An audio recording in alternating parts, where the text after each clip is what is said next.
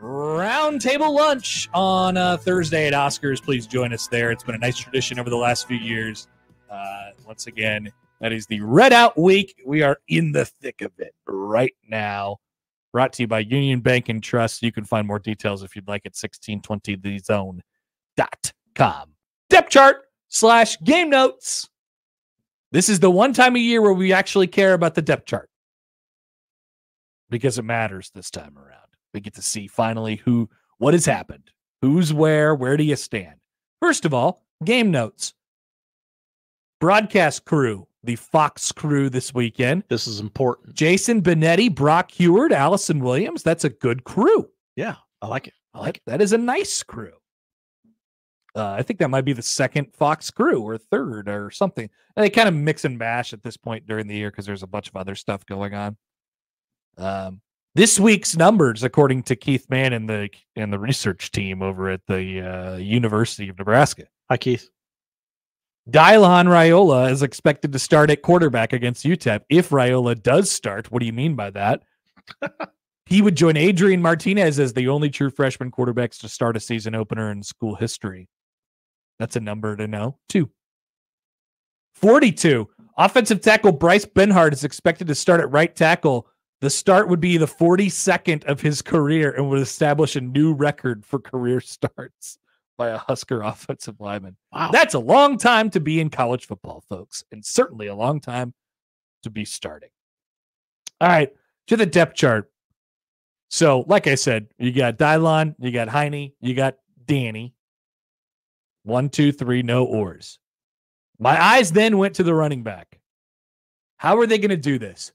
What I thought they were going to do, and we would have, I didn't expect it to come out this early, but we would have had a whole prediction about this. I thought they were going to do Emmett Johnson 1, and then Gabe Ervin or Ramir Johnson at co-2. Ramir. Here's what they did. Everybody's number 1. Ramir Johnson or Emmett Johnson or Gabe Ervin or Dante Dowdell. There's 4 of them, which I knew that Dante Dowdell was kind of coming on a little bit here, and they were waiting for him to step up a little bit. But I didn't know it was that serious. So we have a 4-headed monster at running back. I don't love it. I don't either. Okay. Whew. Glad my gut was right on Here's that the other way you could look at it, Josh. Like, I don't know, if you were kind of borderline conspiracy theorist, you might say this. Many of you are in the YouTube chat. Listen up. And I think there's a lot of this with depth chart, like the way that you tell the public who's gonna play and who's gonna be good. I think Nebraska and Matt Rule particularly is really careful about telling the guys who aren't playing. We heard the story from Rule on Friday. He told Heine first about Dylon being the starting quarterback. He's like, hey, come here, sit down. Here's what we're going to do. Here's our plan for you. Don't worry about this. And so if there's this expectation that a guy's going to be the starter because he was the starter all last year, I think they'd want to be really careful with it. In the case of the running back, that person would be Emmett Johnson, right? Many thought he did enough to earn that first nod. And maybe he does get it, but maybe they have a sense that Gabe Ervin is going to be the actual number 1. Or maybe they have a sense that Dante Dowdell is going to be the actual number 1. He's certainly the most complete back out of all of them. I guess we don't know that with Ervin because we haven't seen him healthy in quite some time. But so either they have 4 fine running backs and they're going to truly try to figure it out over the first couple weeks of the season, or they think that one of them is a step above the others and they just don't want to say it. I think that's also possible. I think there's some games that you could be playing with this. But once again, Ramir or Emmett or Gabe or Dante Dowdell is your running back situation. Let's take a look at the wide receivers, Josh. Oh, I hear that room is popping. The room is popping. What do you like about this? Wide receiver, now they have it listed as wide receiver slot. So it's really like XY slot. Banks, number 1, X. Let's say for organizational purposes. X, go and give it to you. Isaiah Nayer, wide receiver 1, Y. Okay. Janiron Bonner, wide receiver 1, slot. Jalen Lloyd, wide receiver 2, X. Jack Corey Barney, wide receiver 2, Y. Isaiah Garcia Castaneda, wide receiver 2, slot. How'd you see? Malachi Coleman, number 80, Malachi Coleman. Oh, not number 15, huh? Interesting. Wide receiver 3X. Alex Bullock, wide receiver 3Y. And I think, what I just said about the running backs is important in the conversation surrounding Alex Bullock. Like, guy got a lot of snaps last year. We don't want to just cast him off and not put him on the tube deep, but they could have, because he's not going to play. Like, simple as that. Wide receiver 3 in the slot, Carter Nelson, the man child. Oh, at Carter's 6969 420 86 on Twitter. Josh, I mean, it's cool to see it on paper because then you can get a real sense of it. Banks, Nayer, Lloyd, Bonner, Garcia Castaneda. And we haven't seen Barney yet, but I just named what, 6 guys? Yep. Feel good about all of them. I like all of them. Yep. There's 6 deep at receiver. And then there is Coleman, Nelson, Barney, who all of them, it's like, yeah, high ceiling. Can't wait to see what happens. But you don't need them to be featured parts of what they're doing this year. That's the real life development track. Like, that is how. So Rule said it on Friday. We have an old team and a young team. There's 2 different teams here. We have an old team and we have a young team. That's a really nice setup. It's just a really great setup. Like offensive line, defensive line, we want to rotate guys in and out so no one's ever tired. This team seems to be obviously doing a little bit of that, but also at the skill positions, those guys are just never going to have the opportunity to get tired.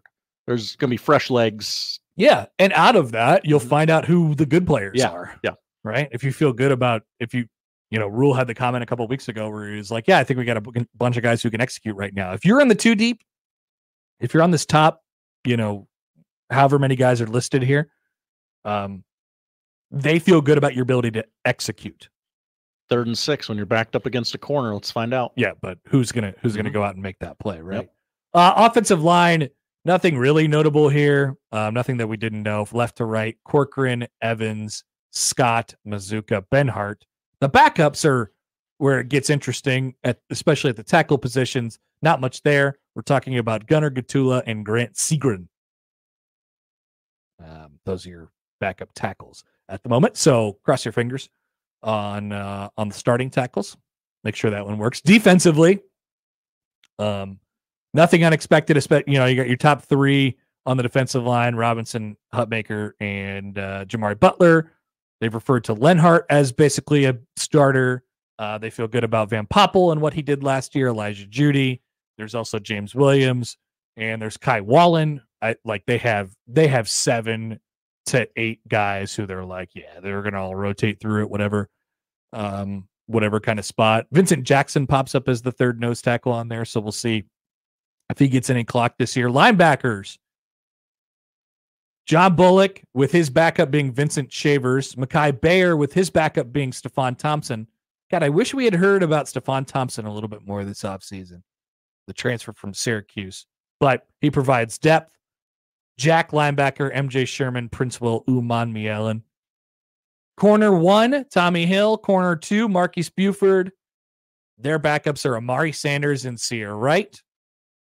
Safeties, Malcolm Hartzog and Deshaun Singleton. Their backups being Derek Branch and Kobe Bretz. And Rover, Isaac Gifford, backed up by Ramir Stewart. I wouldn't be surprised if more guys entered into that conversation on that defensive backfield as well. But there is not a single or on the defensive side of the ball. Not a single or. Solidified. Yeah, you gotta top, 20 some guys, 25 about guys that you feel pretty good about back there. But there is an or at the kicker position. Tristan Alvano or John Hull. I got news for you guys. Let us tell you something. You heard it here first. Yeah, it's going to be John Hull on Saturday. He's going to kick the kicks. So just prepare your bodies for that one. He's going to kick the kicks for Nebraska on Saturday. Much like the 2-minute warning. Don't let it surprise you in the moment. Kickoffs, John Hull or Brian Buschini. We'll see what happens on that one. Weird battle that you're taking all the way to the end. And then kick returner, Ramir Johnson or Ja'Cory Barney. Okay. So there was only 1, 2, 3, 4, 5, 6 oars in the entire depth chart, and 3 of them were at running back. Okay. So hey, when you know, you know. When you know, you know. Indeed.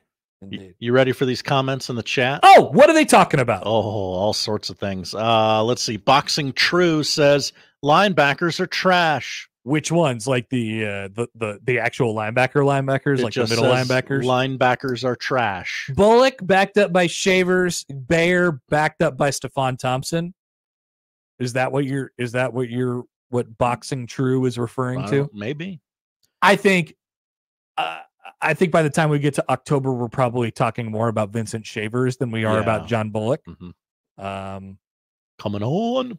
And I will say this, like to Boxing True's point, he replies all of them, or she, I don't know. Okay, so Bayer was a guy who, he was a flash guy last year, and we are penciling. I mean, he's a starter now. You had the Javen Wright injury. He's a starter now. I'm not. I don't have the high expectations for him. I think he was a good flash guy for them last year. Maybe it's a big jump in a rule. That's all I'm saying. But you got an experienced player as your backup. That's not the worst thing in the world. MJ Sherman, that's a guy who we just didn't hear much about him last year. I'd like to buy some stock, Josh. The stock doesn't cost much at the moment. I know he's a starter, and I know he's a transfer from Georgia. The stock was certainly if you wanted to buy when he transferred from Georgia to Nebraska, you would have had to pay a pretty penny. But it's gone down. The stock is kind of tanked on him. I'd like to buy some. I'd like to clean up some of that. So I'll buy some stock on MJ Sherman going into this year. And then Prince Will obviously as a young guy. Ceiling's high for him. I don't think it's trash. Sal comments in, pretty concerned about that middle linebacker depth. Or Major League Baseball depth. I'm not sure. It just says MLB depth. I assume it's middle linebacker. Wow, people really took issue with the linebacker depth chart. Interesting. I just went through it. I'm not overly concerned. I'm not overly concerned. Matthew Pfeiffer. I don't think they have a whole lot of guys behind that, but I get it. What are you? You have a lot of good athletes who I think you could stick in there. And the great thing about that middle linebacker spot is, look at the way that they have it set up right now. Bullock and Shavers bring different things to the table. Bayer and Thompson bring different things to the table. Bayer is your slower, plottier, stuff the run linebacker. Same thing with Bullock. Shavers and Thompson are both kind of long and rangy. Like you'll see Shavers, he's like a heat-seeking missile. Thompson's got some length, some ability to cover in there, right? They bring different things. So I think with that spot, you can mix it up however you'd like to. But I don't know. That's just my excuse, I suppose. Matthew Pfeiffer on the YouTube chat says Bullock on the opening depth chart last year listed at 220, 230 this year. Hashtag gains. Right? Gains. Text line wonders, was James Williams listed? He was listed as the third defensive end at Jamari Butler's position. So it went Butler, Lenhart, James Williams. 6'6", 250 James Williams, by the way. Hello. He's still a gadget, third down guy. Now the good part is they can use him whenever they want to this year. Last year they were very careful about which games they were using him in order to keep his red shirt, but they wanted to just put him in against, when left with the opportunity to either play his one game either against, like, I think it was Wisconsin or Iowa or Maryland or Iowa. It was like, yeah, which team passes more? Insert James Williams. And I think he got a sack in that game. So we get a couple of those last year. I don't know. That's big depth chart overreaction, ladies and gentlemen. Now, career starts on defense. Ty Robinson, 33, leads the way. Whoa. Career starts on offense. Ben Hart, 42. Ben Scott, 39. Of course, 11 at Nebraska last year. Turner Corcoran, 31. Micah Mazuka, 21. Think about that. That's 4 of your offensive linemen, 4 of your starting offensive linemen who have at least 20 starts in their college careers. Not a bad thing, right? Nayer's got 13 starts. Banks, 11, with 10 of them last year and then 1 the year before. But he was a really productive receiver the year before that, too. Isaiah Garcia-Castaneda and Ramir Johnson are funny on here because Ramir Johnson has 8 starts. He has 8 starts credited to him. 7 of them were in 2021. Isaiah Garcia-Castaneda has 7 starts attached to him. 7 of them were in 2021. Oh, it's a long time ago, Josh. Oh, yeah. 2021 might not seem like it was that long ago, but it indeed was.